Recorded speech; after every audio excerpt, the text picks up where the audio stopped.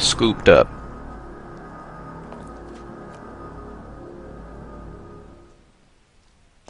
Alright, and then you get a blue gem every time you beat a boss, which upgrades Johnson, gives you a new gun, and then when you collect all the guns, it gives you upgrades. Rock. Shove it into my face, G. Trust me, it doesn't mean we're engaged or anything. Might be a tight fit, but okay.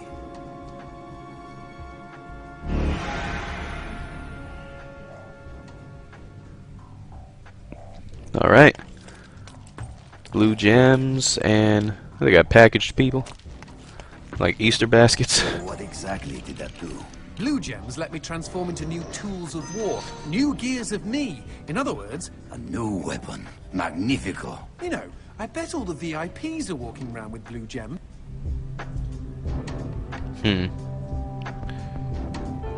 Alright, so let's read what this says. To move this computer thing out the way. Johnson can now transform into the Teether! The Teether is fast. Machine gun able to shoot demon teeth at a high rate of fire. While holding aim, hold the fire button and enjoy! This is actually my favorite weapon in the game. The Teether. Because when you upgrade it, well, when you get more blue gems, it upgrades to like the Mega Teether 3000 or some shit, and it has like 9 like little holes in it. Like, you know, you only shoot, there's only one laser, right? It then has like 9 lasers, and they lock on, and you just be tearing up, squeezing and cheesing, spraying and praying, baby. That's all I do. There's enemies down there. Let's do this, and just start tearing up down the hallway.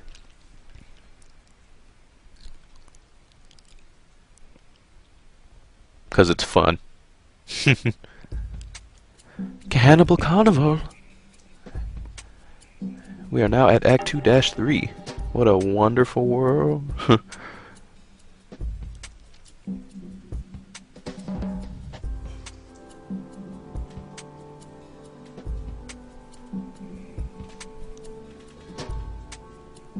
Well, later on you meet like a merchant. I guess that could be compared to Resident Evil 4 also. But over-the-shoulder camera with a laser and a merchant. Someone you buy items from. Whatever. Whatever, people can say whatever they want. This game's still fucking awesome. I love it. I've beaten it 3 times. I've watched people beat it. Love this And game. you just picked her up out of the rubbish and brought her home. Why no? Sometimes I think I hardly know you. What was that? I don't know, but we've got company. As in Oh yeah, lots of. let's test out that teether. Pull up a chair. Get squeezed on. Get squeezed on. You want some more? Get squeezed. Don't cover your... Woohoo! You too swole. Want some more, bitch? Get them legs squeezed up. Get. Oh, you afraid of the light? Come on, come get. Oh, something hit by it. Oh, he's not dead. That's cool. It worked out. Get worked out. No, get out of the light. Want some of that shit too, bitch? I love this gun. Get it. Get it. Oh. Oh man. Oh, it's so fun.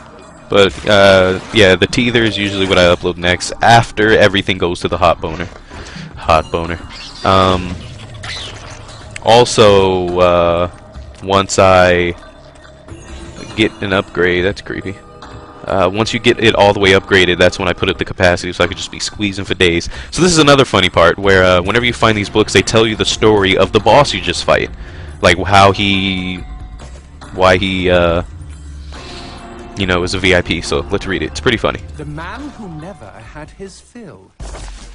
It was a cold and snowy eve. Certainly no night for a man without a home to be walking these grey and endless streets. Inside the pizza parlour, George Reed spun a lively tune on his harmonica. The local children giggled and pointed excitedly at the harmonica man as their parents glowed with approval. His reward would be all the pizza he could eat, 6 pies at least, and a warm bed in one of these folks' homes. He knew they were good for it. Next page. But when he tucked in for the night, George had not had his fill.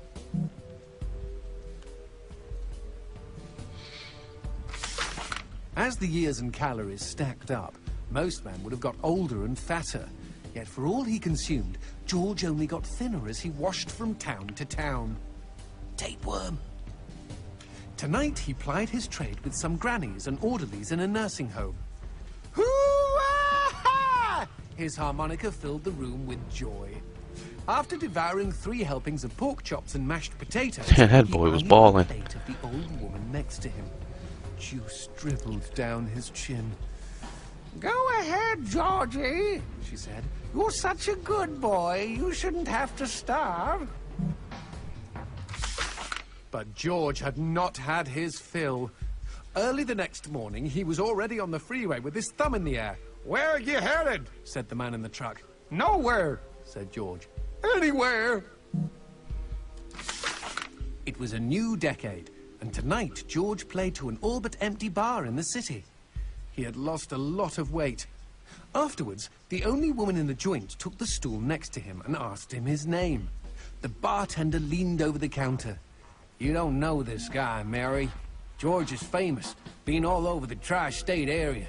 With a wink, he added, man's insatiable. Trying to get him some ass. And that night, George proved it as he buried his face in Mary's beaver. Oh, that's gross. Holy woodland creatures! Attaboy, George! Attaboy, George! Attaboy! Go, George! She purred. But even after 5 trips to heaven and back, he had not had his fill. The morning after was an awkward affair as they stared at each other over coffee. One wanted to feel more, the other just wanted to feel. In his final days, George was all skin and bones. I can relate, except for the skin part. His last meal had been a mistake. It was on a sidewalk one night in a small suburban town that he came across the boy. Hungrily, and with an agonized grimace, he opened his mouth to beg for help.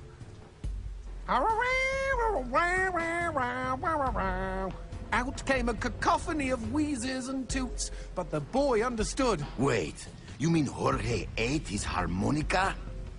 Once he was alone, George Reed looked at the candy bar he held in one hand and began to cry.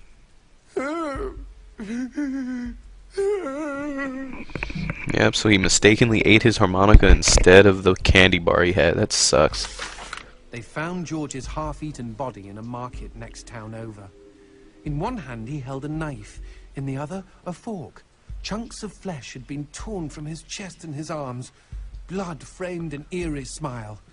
The wind that morning blew fierce, and as it whistled through the hole he'd carved out of his own neck, the harmonica man played his last song in this world.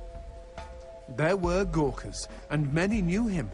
They shared stories of how he'd filled them with hope, filled them with life. They, at least, had had their fill. Especially Mary. The end. Especially Mary. See how cool that was? Yeah. I wish I probably could. I would totally read storybooks like that. So that's the story of the first boss we fought.